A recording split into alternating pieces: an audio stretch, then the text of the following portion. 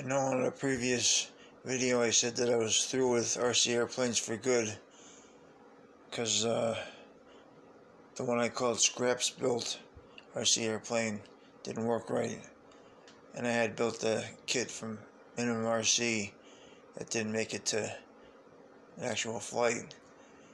But I did save up to buy a Sport Cub S from Horizon Hobby, and that's it right there. I'm not going to take it out because I'm sure you've all seen them before, but I've been flying it for the past 12 days.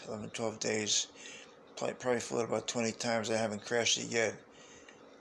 I was making good progress, at least it seemed like it, like I was making a little bit of progress, being able to stay in the advanced mode a little bit longer. But the last few times I took it out, I was doing worse, so I think I've reached my peak that I can do with this airplane or any RC airplane. So I don't know whether to just fly it in the beginner mode, because I came real close to crashing it. The more frustrated I get with it and uptight, the more I crash, which is what happened to all the other ones. This is the fifth one I've had, and several other airplanes I've had too. I kept crashing them. Last time I took it, I got like a few feet off the ground before I got back into the safe mode. I might just retire it and give up the hobby. I haven't decided yet. I'd welcome some input from anybody who wanted to give me some. I also wanted to show you some pictures of the first RC airplane I had, which was someone I built from a kit. It's an Estes Astro Blaster. It crashed on the first flight. That's it right there. It crashed on the first flight. It took me about 2 years to build it, 1995 to 1997.